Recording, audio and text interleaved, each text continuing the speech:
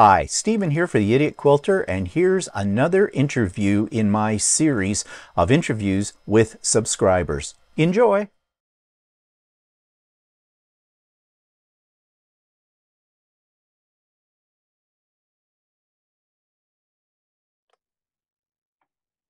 So hello everybody, and we have another interview on the Idiot Quilter, and today my special guest is, I always want to say Monique, but it's Monica. Monica from Mona Did What? Just the name of your YouTube channel inspires me with that. And we're going to talk about that a little later on, but can you sort of introduce us to you and where you're located? I'm in Ohio. Um, I have, well, only one granddaughter living with me now, but I did have two. I raised my son's little girls. We have two cats, two dogs, and who knows what they're going to bring home next. So, You have a zoo, in other words. and I just like to sew. Well, that's great. We're together in the right place then, because we both love to sew. And so when you say sew, are you a quilter, or do you do all kinds of different things in sewing? I do all kinds of things. I wouldn't call myself a quilter because I've only ever made one quilt. So I just started that last year because my brother wanted a denim quilt for Christmas. So Right. that's quilting. Normally I make bags. Oh, okay. I Great. started making dance costumes when my daughter was in dance to save money. So I made dance costumes after dance costumes. And then when she was little, I had to shorten her jeans, that type of thing. Right. But I really like the bags and I'm interested in this quilting. It's more of a challenge. I see. So what you are suggesting then is you're more comfortable with garment sewing than you are with quilting, which is kind of interesting because my husband doesn't do quilting. He doesn't like quilting, but he loves garment sewing. I'm the other way around. I don't think I'd have the patience for doing garment sewing. And I've heard people say that if you're a quilter, you'd rather quilt than sew garments because sewing garments you think is too precise. And then I hear from sewists who sew garments but don't do quilting saying they don't want to get into quilting because they think it's too precise. So what do you think? I think quilting is more precise because if you mess up on a garment, you can kind of ease it in unless it's like a fitted shirt. I mostly just made stretchy stuff. So, it would stretch if you Right. needed it. Yeah. So I just find that really interesting, the two philosophies here with people who, like me, don't only do the one thing, don't do the other. But you say you're into bag making, which is great because I do make bags as well. I don't have as extensive experience with making them as you do, but I do enjoy making bags too. So how did you get started in sewing? Sewing, my grandmother taught me a long time ago, and I also took home ec, but I didn't get into it until I would say when my arthritis started acting up Hmm. and I needed to sew different things. I used to crochet. Right.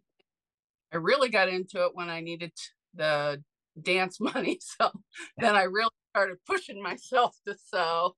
Yeah. And then after that, I just got used to it and I just loved it. So, and quilting, I am finding it so challenging that it's really stimulating my brain and helping me. I mean, I just think it's fascinating the things that people can do. Yeah. It's just amazing. I'm not there. Yeah. Well, you say about stimulating your brain, because one of the things I think that for anybody who sews or quilts or does both, and as you grow older, I think you have to keep, or my philosophy is anyways, you have to keep your brain going or that's it. Things start to shut down. Yeah. And I feel that it's very easy. Like I'm retired now, and I have been retired for about 10 years. And I didn't do quilting until only about 5 years ago. I only got into it, and that was by accident. I knew nothing about it beforehand, never really had any desire to sew anything. I didn't have a sewing machine at the time. And then when I got into it, what I really found was the challenge of quilting. And as you said, it's the precision, yes, but it keeps your mind going. It's that creative spark. And so I think anybody who does anything creative, whether it's sewing, quilting, paper crafts, whatever, you name it, I think it is something that we need to do to, if Yes. you want to keep your life, vital.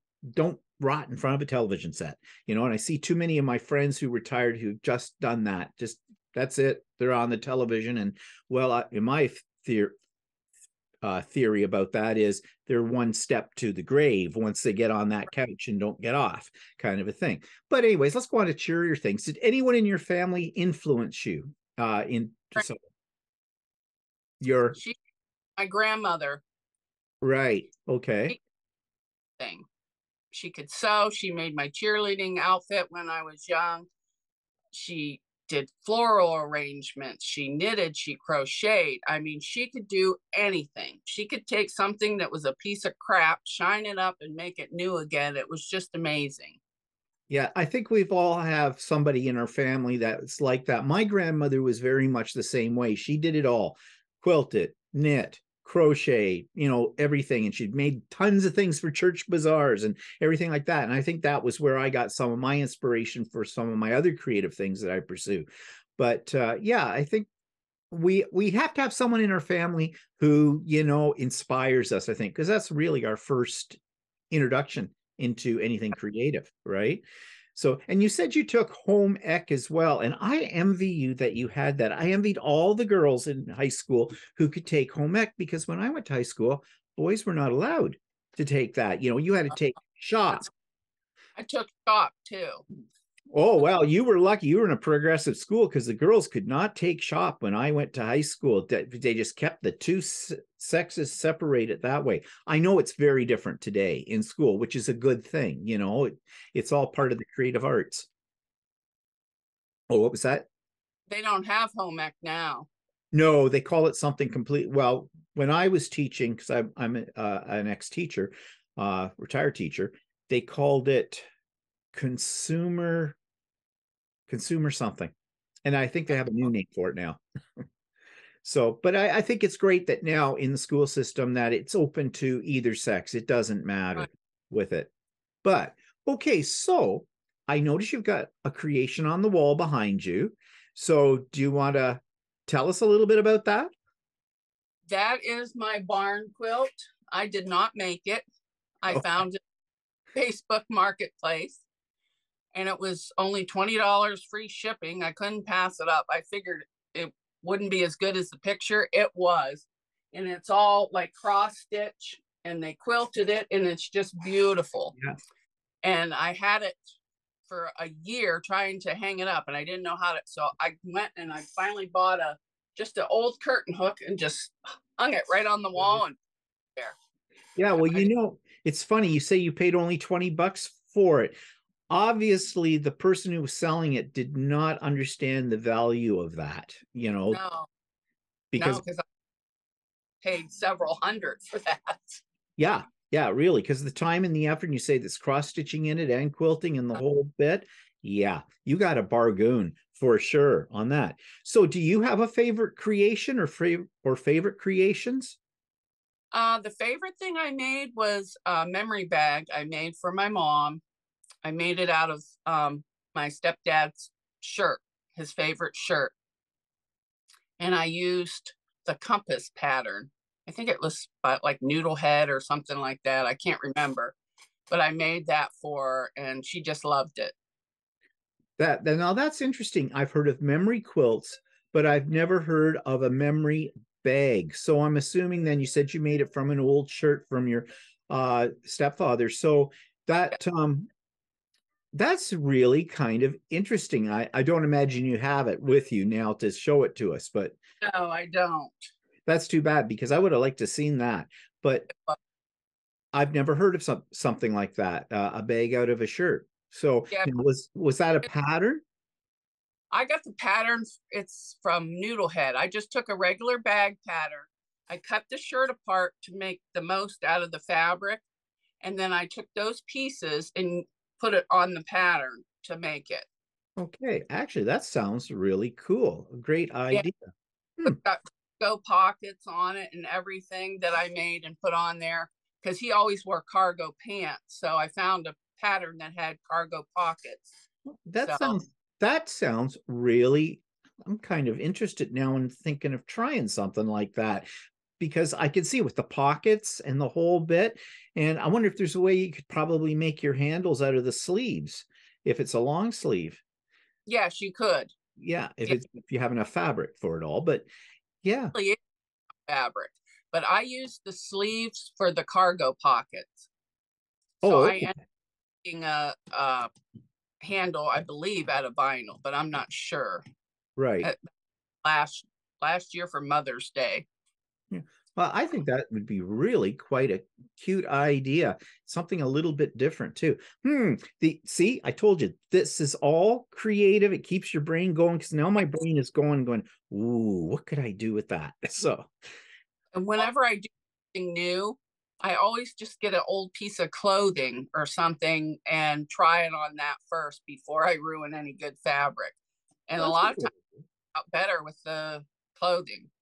yeah, actually, that's a really good idea too. So yeah, because fabric, as we well know, is just astronomical in price anymore. It's gone way up, like everything else, I guess. But yeah, that's a great idea. Practice on some old scrap of something. And I suppose you could go to a thrift store too and pick up like some old clothing there, like, and it costs you a lot less there than to buy actual fabric for it. And then when you get it perfected, away you go on the good stuff. Oh, I like that. See, I learned something every day. I got two ideas now Yeah. coming out of this. It's great for me. I don't know how it is for you.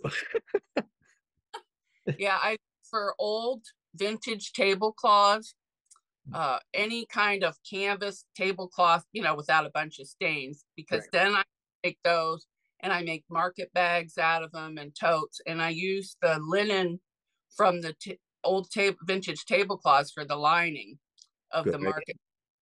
And I think the last one I did, I got 6 totes out of 2 tablecloths, cost me $2. Yeah. So, I mean, you can't lose on that, can you? But, it's also keeping in the theme of sustainability and, recycle, upscale, kind of stuff there too, as well. So, because where else is that fabric going to go? It's going to end up in landfill eventually. So, great ideas. So, I'm going to change the question a little bit here, and I'm going to ask you now, this is kind of a hard question. How would you characterize yourself as a sewist? Would you call yourself traditional, modern, freeform, experimental, exploratory? I would say traditional with experimental in there, because I love all the old vintage stuff. I just absolutely love it. The old quilts, the little sun bonnets and all that stuff. I love that, but I like to give it a newer spin. Been on it. Right. Now, there is a lot of controversy right now because there's a trend happening in quilted clothing, jackets especially, and people are going out and they're grabbing old quilts or vintage quilts or ones they find at thrift stores and they're changing them into garments. And then there's a group of people who say that's okay because they've been cast off anyways. They're really not antiques. They're probably worn. You're giving them new life. And then there's another school of thought that says, no, that's sacrilegious to take something like that, like a quilt that somebody spent hours and hours on and cut it up and make it into something else. So you were talking about finding old fabrics and things like that, vintage tablecloths and things like that.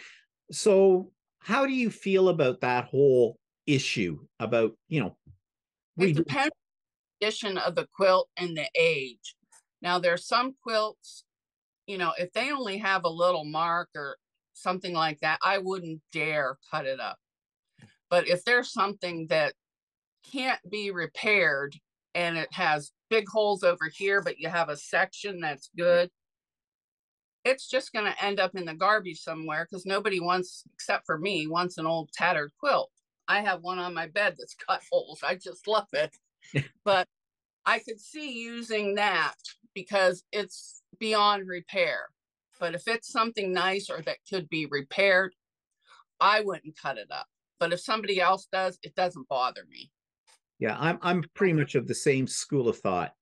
You know, if it's tattered and it's torn, but there's part of it you could use in something else, you're giving it some extended life. I don't see anything wrong with it. But there are those out there that just doesn't matter. They get really uptight. Well, I say life's too short to get that uptight over something like that. So 100 years, new people, kind of a thing.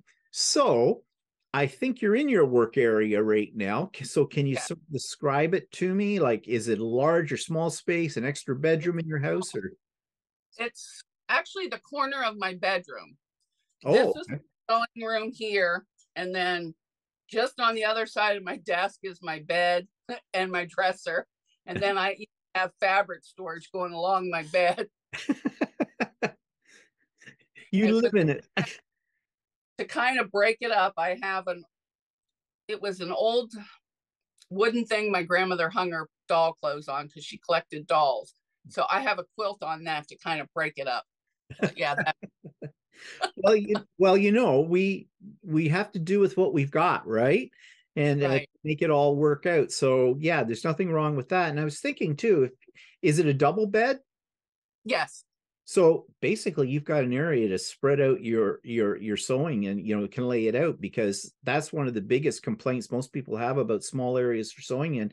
If you're a quilter, you don't have room for design wall, or you don't have room to really lay your quilt out when you're sandwiching it. And I used to be like that too. Then I got a long arm, and so now I don't fear basting a quilt. But yeah, but you make do with what you've got, and that's the beauty of it.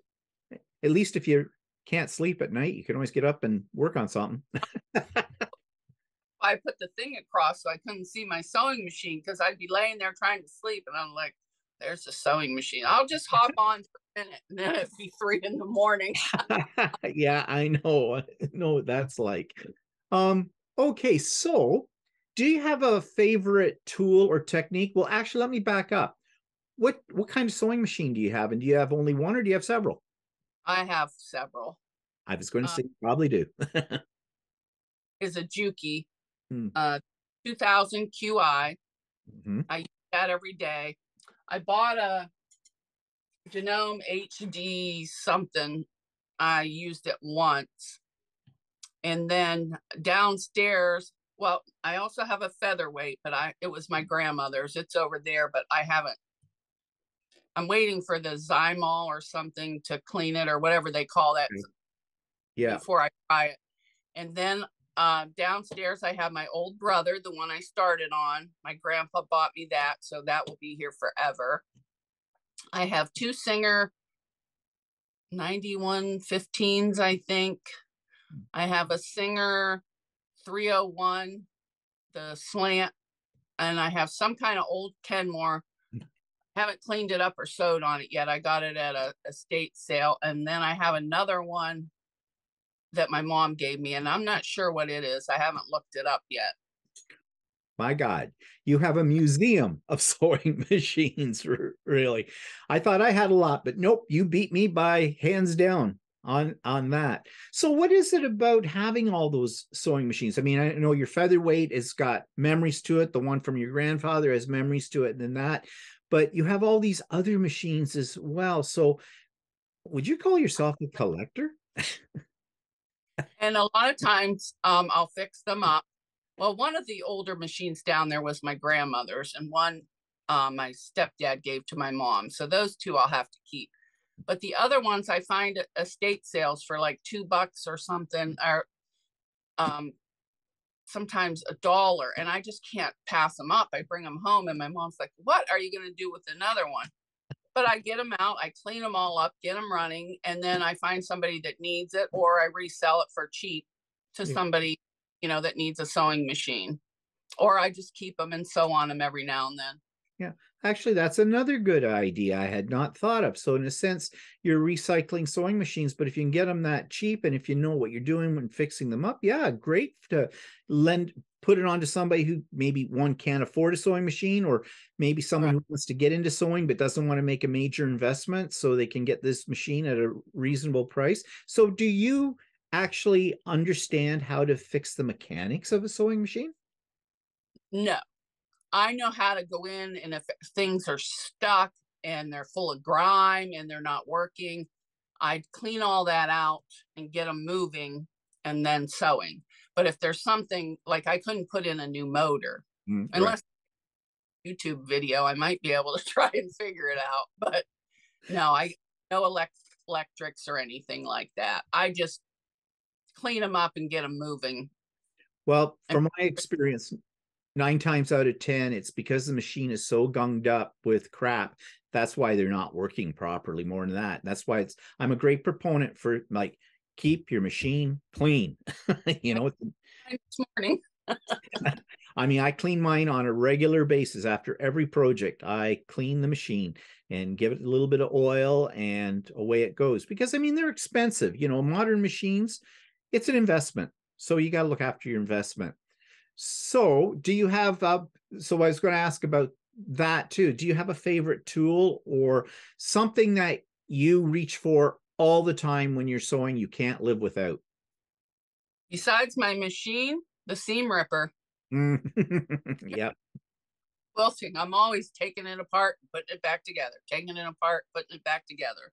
And I also have little rulers like this one, but I have, if I can find it, because sometimes I can't always see where the seam thing is. So I have one of these little that tell you the seam allowance. I line it up with the needle, and then I put painter's tape on. So then I don't have to worry about trying to see down there. I can just follow the blue line. Yeah. I think painter's tape is one of a sewers or a quilters, one of their most go-to tools is the painter's tape for exactly the reason you're saying. Because I don't know about you, but as I get older, my eyesight's not as good anymore. And that's, you know, trying to see where that needle is going to go. You know, I mean, you can put your hand underneath it, but that only ends up in disaster. So, you know, you want to keep your fingers, I think. So, if you had all the money in the world, is there a piece of equipment you would invest in? Yes. And what is I it? a great big table on wheels that had storage under around so that I could cut and just walk around instead of, I have this little, it's a bar over here, bar height, but when you're making a bigger quilt, there's not much room. So I would get a big cutting table. Yeah. Uh, yeah, big cutting table is probably, I would think, is probably the most essential thing for when you're into any kind of sewing, quilting or sewing. And size matters. Yeah, The bigger, the better.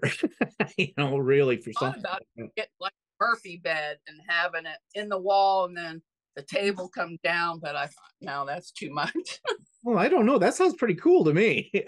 Especially in a small space. I think that would be great. Well, you know, they're very, very expensive, but I have seen these fold up kind of desk table things that are like a Murphy bed. They just all collapse up against your wall. When you want it, you just open them out. I've seen some of them that are all electric. And I mean, Yeah, I'd be they're playing pricey. with that all day. Oh, look, let's push the button. Oh, look at that. Oh, push the button again. That would be fun. You know, or one of those tables, you know, that's on the motor that come up and go down. I don't have Yeah. room for something like that, but boy, I'd love those. I think those would be great. But, you know, we can live and dream. Uh, Or I could just get a piece of plywood and put it on my bed and use it that way. yeah, true, true. Well, you That's know, fast. yep.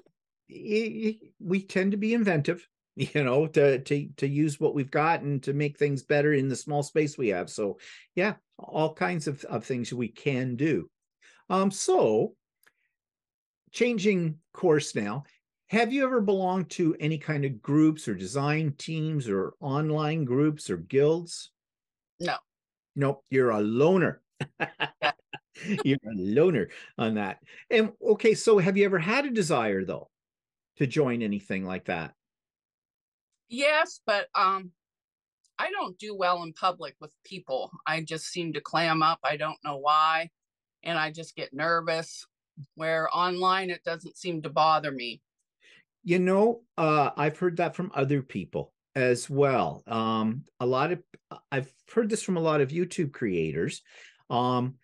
They said they characterize themselves as an introvert, but for some reason when they're on YouTube, they're the exact opposite from that. Even myself, I consider myself somewhat of an introvert as well. And yet I was used to being up in front of people all day long when I was teaching, like kids, high school kids, a whole bit, and staff and everybody like that. And I didn't have any problem with that. But that's just kind of funny about that kind of thing. But I think one thing that COVID has shown us, or has given to us, if we can say COVID has given us something positive, I think, is the Zoom community, the ability Yes. to do like what we're doing right now.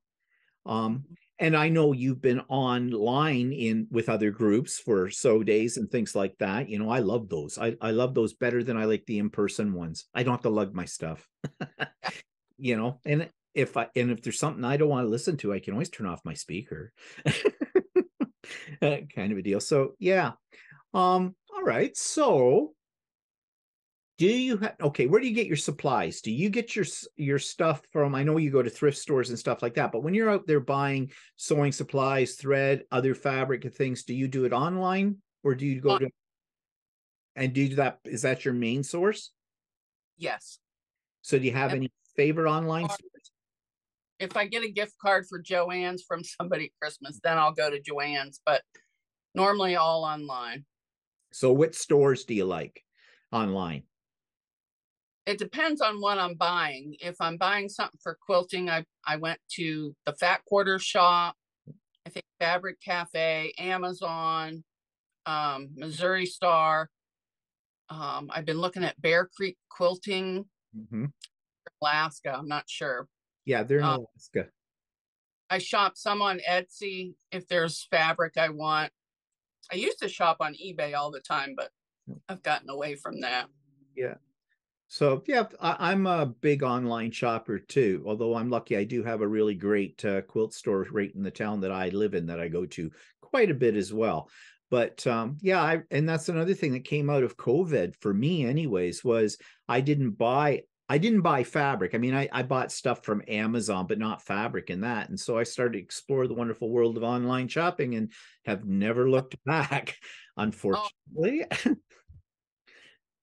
I'll never go back to in-person shopping. I like it so much better. There's no rude people. Yep. There's no, when you go in Yes. there, Yep. I a nice, agree. but I actually don't need any fabric because I inherited all my grandmother's fabric. So I could probably sew for the rest of my life and not buy any, But but I still do. you know what I always say? It's not a need, it's a want. And Want. people always say to me, I have a fairly large fabric stash too that I've acquired. And people say to me, why? Oh, what are you going to do with that? When I go into it, I said, I don't know. It's, well, why are you buying it? It's pretty. Yep, It's that's just what I pretty. I like to look at it, kind of a thing. And they always give you this weird look like, well, yeah, but you got to make something of it. Eventually I will. And if I don't, it's decor. So, yeah. okay. So, do you have any favorite experts or sources of information you turn to when you want to learn something new, or you're learning a technique or something like that? I bought a bunch of quilting books on Facebook Marketplace.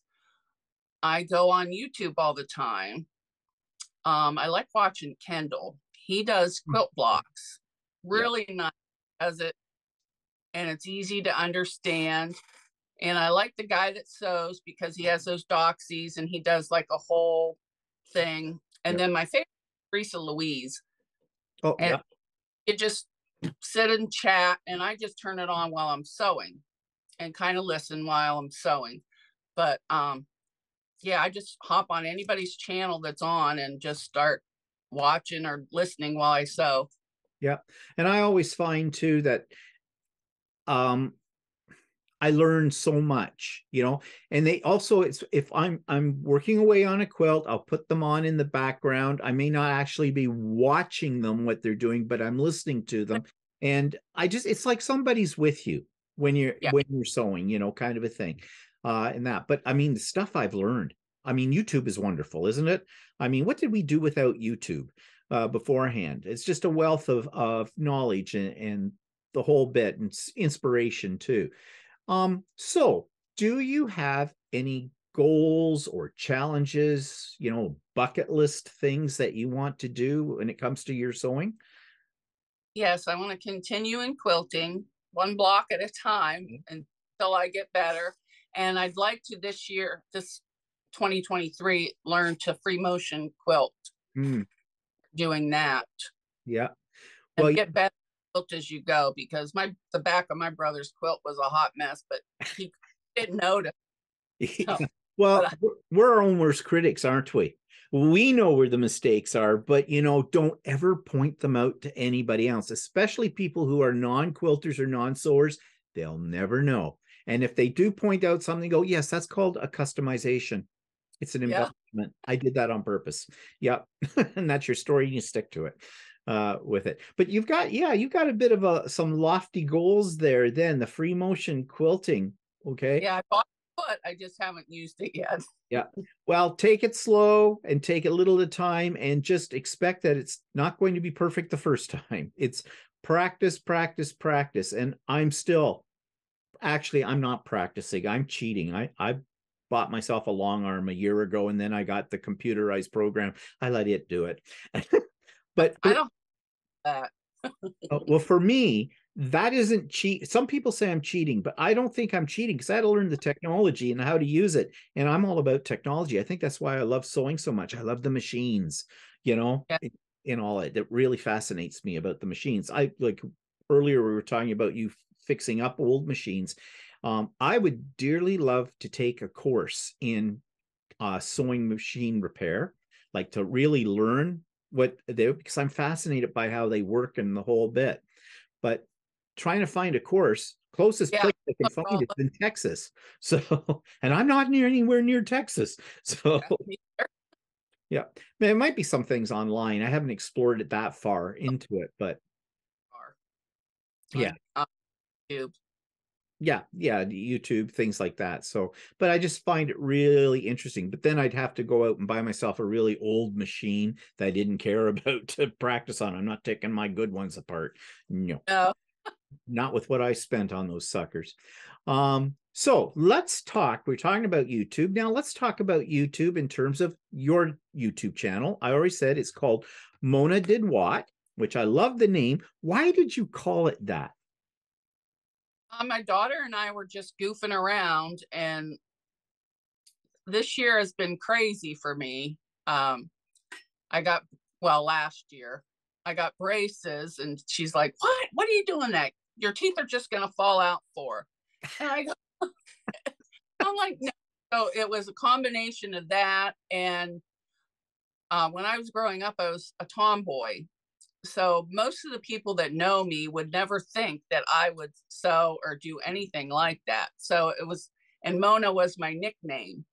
So I just kind of got brainstorming, and that's what it came up. And I was going to change it. My daughter says, "No, I love that name. Don't change it." Well, it's a great name because it really does attract people to your YouTube channel, because you want to know what Mona did. That. But why did you start it in the first place? For something to do.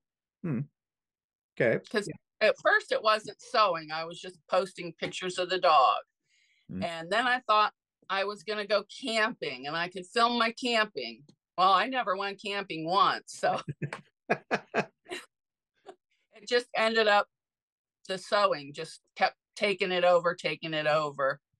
Well, So it's a great fun. channel. I've been catching up on your videos as well now that I discovered it. And I actually discovered it because of Sean, the guy who sews his. And I know Oh, you were on there. And then I saw, oh, there's somebody I don't know. Let me check this out. So one thing led to another. So I'm really enjoying it. And I'm hoping that more people, after they see this interview too, will check it out. I will put the link to your YouTube channel in the show notes when this goes up, so people can check it out, because I'm really into interviewing people who are not the big names out there. I don't want the Jenny Dones and the the what's her name, Angela Walters, and the all the other big names out there. And some people asked me to interview them, and I said no. For one, they would turn me down if they even acknowledged me, because I'm too small for them. It's not important. Plus, they are people who are running businesses, big businesses out there. And And my biggest, they don't make mistakes. If I make, yeah, I leave it in.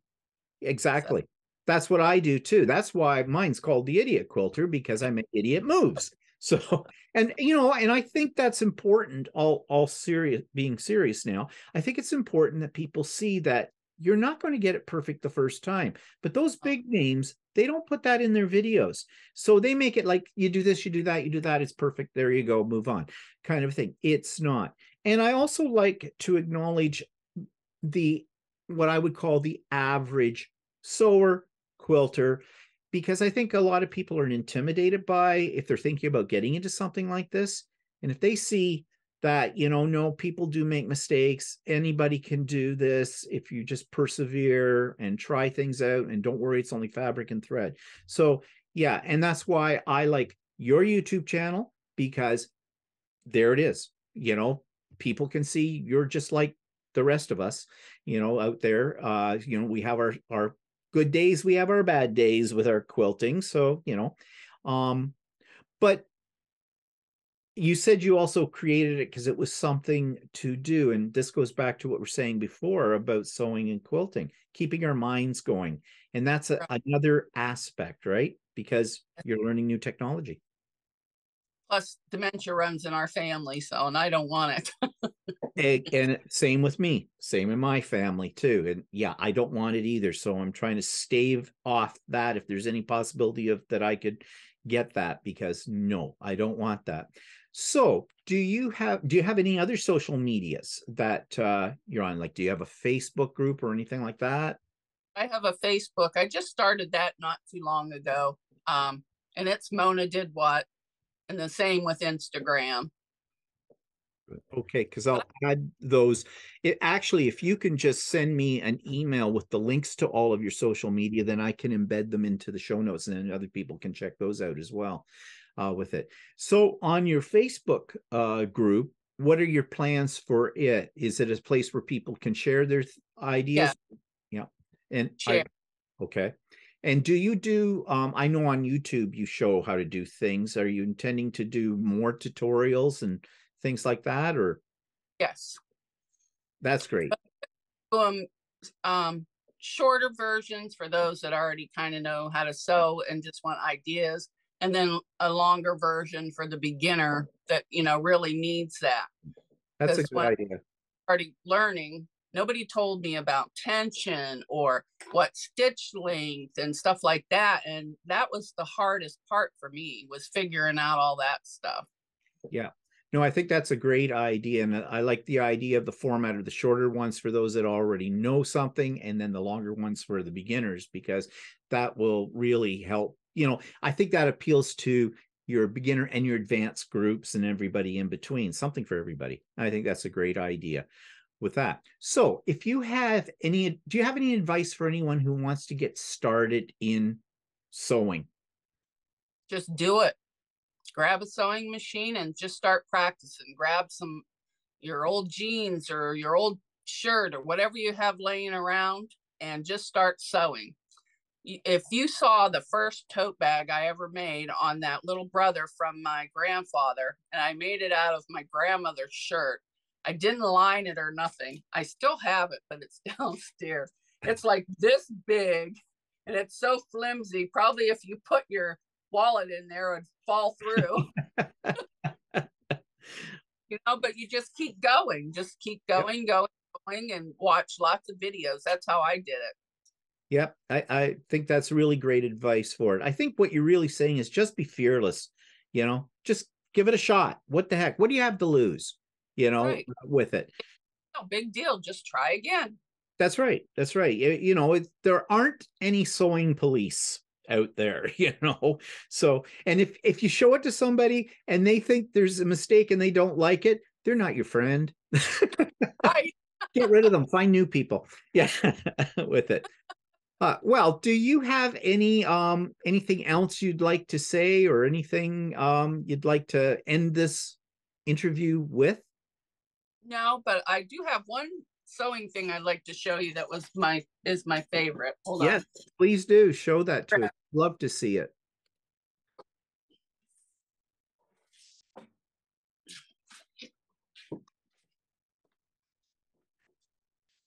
Here it is. Oh my goodness. What's This is that made out of? it's metal. It's my grandmother's button box, and it's full of buttons. And I used to sit under her sewing machine and play with these buttons when I was growing up. Oh geez. Well, that's kind of something that's a really nice personal memory to have.